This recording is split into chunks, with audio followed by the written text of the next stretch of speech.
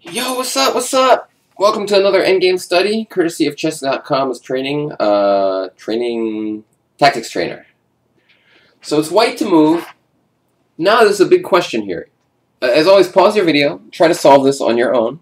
And the big question is it white to play and win, or white to play and draw? Because we have an issue with that pawn on e2.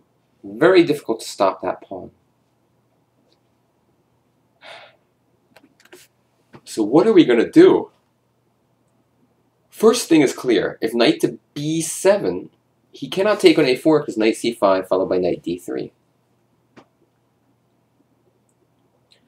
So he would have to do something else. So knight b7, he would have to go king to b4.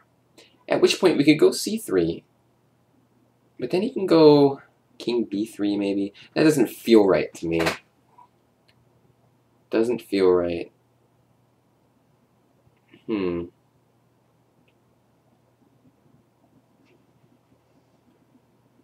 What to do? What to do?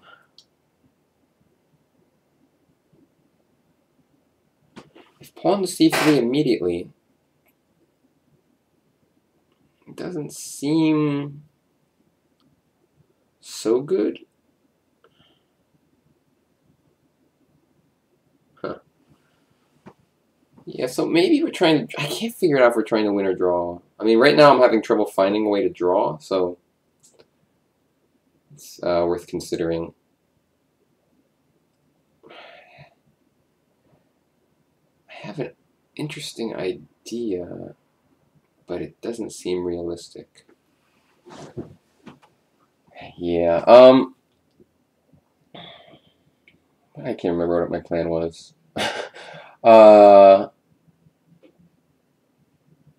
Oh, knight b7, king b4, king b6, he makes a queen, and then I was looking at the move knight c5, and we're kind of threatening c3 mate, and it's not even mate, so it just doesn't look realistic. Alright, so what to do here? What's the key square? The key square is a square that attacks c6 and d3. Why is that? Because, well, like if our pawn was on b3, for example, and our knight was on e5, or not e5 exactly, like, I don't know, somewhere, what attacks those two squares? Is e5 the only one? I guess so. And b2. b2 doesn't look like a good square. Like, knight c6 would be mate if our pawn was on b3, but the knight is very far away to get to c6, so it just doesn't feel right. This puzzle's stumping me, man. Stumping me big time. Alright, let's start looking at all the candidate moves. And every single knight move needs to be considered here. Knight c4, king to b4. Then knight e5 is annoying in winning. So knight c4, he must go king takes a4. That's important to notice. How will that help us in any way? We can now play b3, and due to the past thing that I mentioned, he's required to go king b5. So I'm looking at this. If here knight e5 to d3 will win. So he must capture. Now we have this move. If here knight e5 wins, so he must go here. So the key is, can we find a good move here? I think so. No. So close, so close. Knight a3 is very...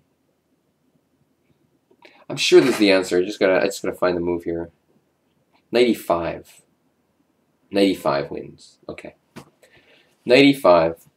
And if he makes a queen, we have c4 check. If king c5, knight d3 check. If king b4, knight d3 check. If king a5, ooh, it's checkmate. So that looks like the answer to me. Let me double check it. And yeah, it is correct. That's kind of a cool situation with that knight there. It's hard to find the idea at first, but once you do, it's just wins. There's no way for black to.